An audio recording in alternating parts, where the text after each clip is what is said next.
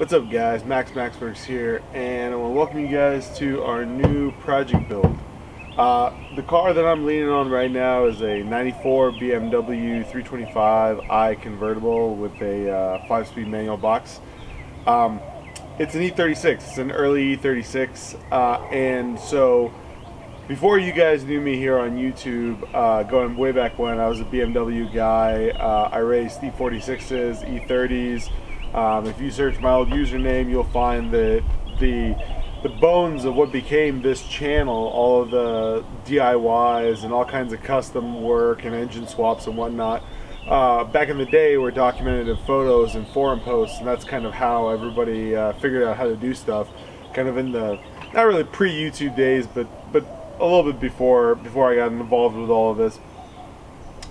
And for the last 5 years I've been basically BMW-less ever since I came to Austin, because I had trucks and I needed the truck to work. I couldn't really afford to have 2 vehicles, and then this thing popped up, and I actually got this car for about $1,100 because I traded a motorcycle that I bought for it, and I'm super excited. This car only has 120,000 miles. It's super clean in terms of the mechanicals. It runs and drives. It's got AC.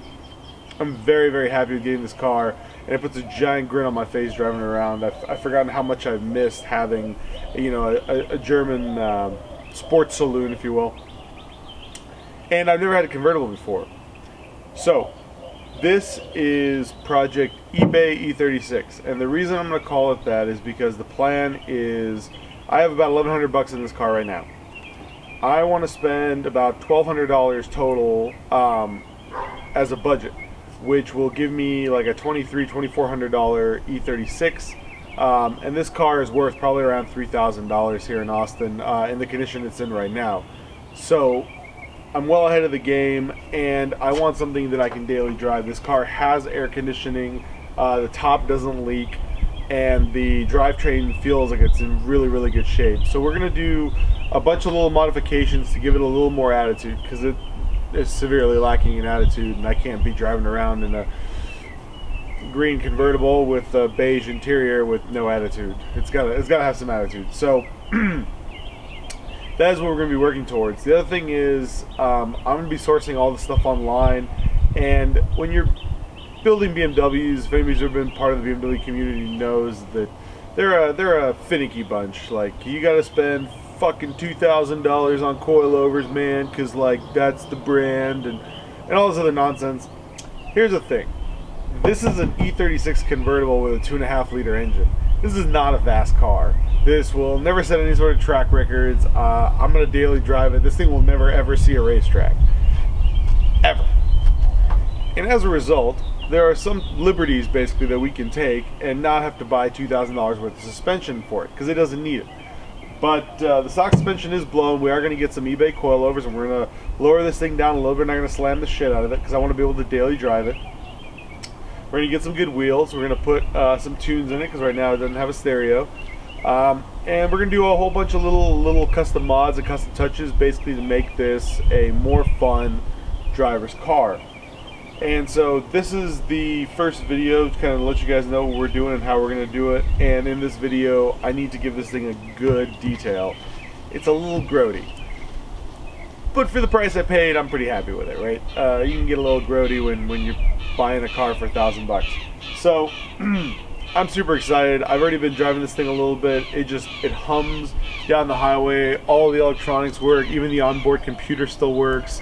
I do need to fix a few small things before we can get it inspected and registered, but for now I got a paper plate on it so I can drive it around, and it's nasty, so let's clean it. So there we go. Whole interior is stripped out, nothing really too complicated. A bunch of 4 bolts to remove the seats, and a bunch of little screws and stuff to just remove the trim panels. So as you can see, it definitely does leak a little bit, but now we got the shop vac out here. We're gonna basically just go through and clean everything as best we can, wipe everything down. I don't care if you're rocking $1 million hypercar or a $1,000 BMW. The one thing every car enthusiast can afford is clean. Obviously, still a 25-year-old BMW, but now it's more like a 12-year-old BMW. So while we got everything apart, and it's a beautiful sunshiny day, before we jump to washing and doing some other detailing stuff, the problem with this car primarily is that the top is basically manual only. Unfortunately, with an automatic top, this tonneau cover is supposed to suck itself down with a motor. That motor's busted. All the motors are busted. All the cables don't fucking hook up anymore. Somebody tried to fix it. They failed. What we're going to do is we're going to convert this eventually to a manual top with manual latches that basically has a manual release inside. It's a much simpler system. It's much easier. And this car, it's a little more difficult than a Miata to put the top up and down, but not a whole lot. And for me, I'd rather have a manual top that works properly than all this broken heavy shit in the trunk. So what we're going to do right now is we're going to take out all of the motors and all of the cables and everything we don't need anymore. We're going to set it aside in a pile, and then we're probably going to end up having to reuse some of it to cobble together our manual version. So here's our empty trunk. Vacuum this out real quick so we can just start yanking stuff out. There we go. So we got everything cleaned up out of the way. Took a vacuum to it. There's a cover panel over here that covers this area. I don't really know what that was for, but got rid of that. So see all these electric motors and stuff? We gotta pull all of this out without pulling out anything that we don't need to pull out. Because I don't need this weight back here, and none of these motors really do anything anymore. The other thing we're going to do is we're going to go ahead and remove this. This is the power antenna. It's broken, and we are going to plug that, and we're not going to use it. I don't listen to the radio. And then with this car came from the factory with a CD changer back here. We're going to wrap up those wires and tuck them out of the way and zip tie everything. All right. Motors are out. Wasn't too bad, and mostly just some bolts figuring out where they go through. Here's the junk we pulled out of there. There's the antenna, one motor, two motor, control arm. This we're going to hang on to because we might end up using it as a release, but I took it out for now. And we're going to leave the cables intact still, but you can see all this stuff is out. Next thing we got to do is we got to clean out under here. And then I think we're ready to start reassembling this thing. Well, about 35 minutes later, we got all the trunk interior back. Nice and clean. There we go. All the interior pieces are back in. So as you can see, the leather cleaned up really nicely. At least I think it did. Considering what it is, the whole car is really clean. Now this thing is grody. We're going to replace it in an upcoming episode. And so I didn't even bother cleaning it. Not a big deal. So the interior is done. I'm going to leave it open here in the sun so it can breathe a little bit, get some of that chemical smell out of there. And now we're going to turn our attention to the front. Now these headlight lenses have seen better days, especially the one on the left. So what we're going to do is clean them up a little bit with some compound and some polish and maybe even a little sandpaper on the left hand side. So need to have good light. So there it is.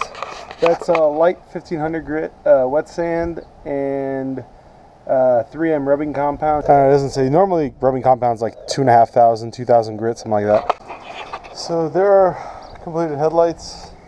Give it one more round of polish on each side. Came out pretty good. I'm pretty happy. So it's a wrap on episode 1. She's all clean. We got the top a little bit more sorted out. A couple things crept up. So we're getting, after washing, I found a little bit of water in that under that tonneau compartment, and so I got to figure out how that's supposed to drain correctly, because right now it's just draining into the trunk, which is no good.